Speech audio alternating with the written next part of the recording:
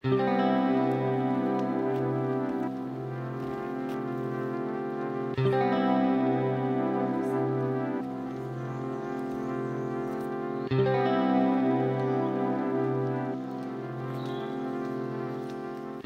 morning. Today is day 112 on the AT. Yesterday we only ended up getting in a little less than 13 miles because I'm still feeling really sick.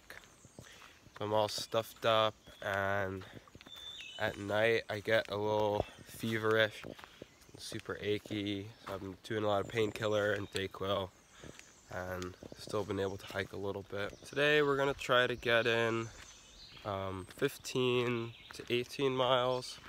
So then tomorrow we'll have like 10 to 13 miles to hike until Salisbury, Connecticut, where we're gonna stay the night because tomorrow's Sunday, so I won't be able to pick up my new poles from the post office until Monday morning. Then we're gonna head into the southern taconics with some higher elevation than we've been to in a little while, all the way up to the high 2000 range. This morning we have 7 miles to hike until Cornwall Bridge, where we're gonna get a little bit more food and some town food to eat too.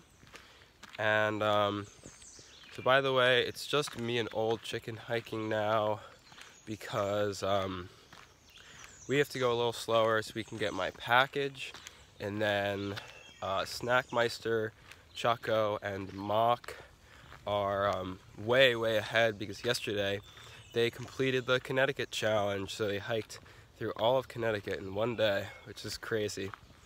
And then the rest of the group is maybe like a half day ahead of us right now, and we'll probably only be a little bit behind them, and then we'll catch up after Salisbury.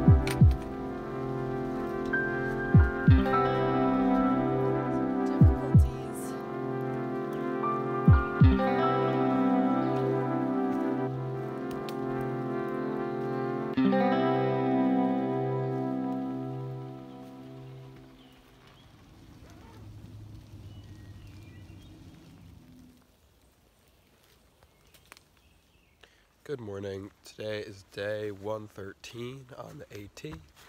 As you can hear in my voice, I'm still pretty damn sick, but I'm still walking. Yesterday we did 16.3 miles, setting us up for 12.2 to do today until Salisbury, where we're going to stay at Vanessa's, which is a wonderful lady who rents out beds in her house to hikers, kind of like a little informal hostel.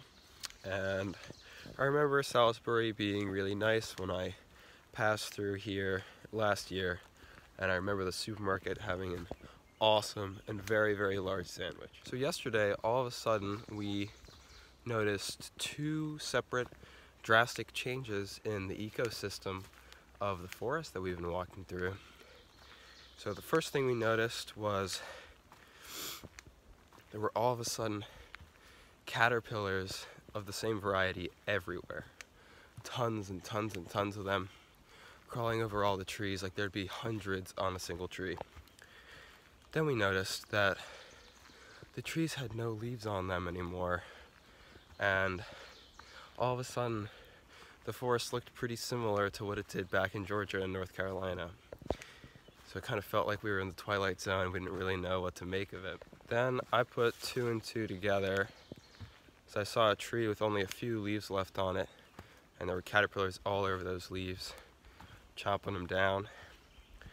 So we realized that the caterpillars are the reason that all the trees are defoliated.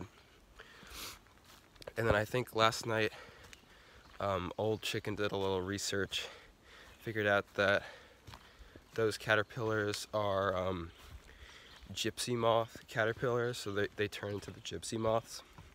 And they do defoliate all the trees, but later in the summer the trees can recover and produce more leaves, so it's not actually damaging to them in the long term.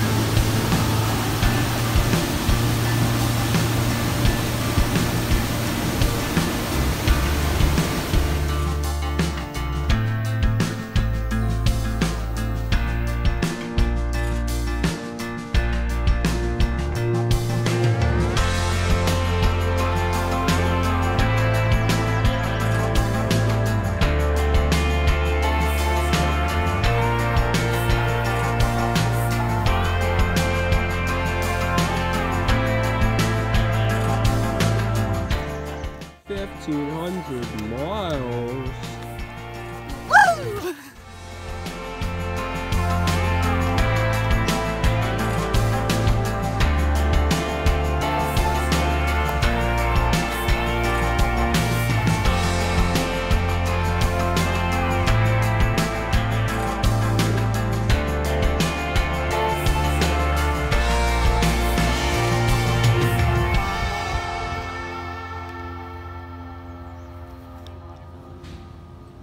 There you go.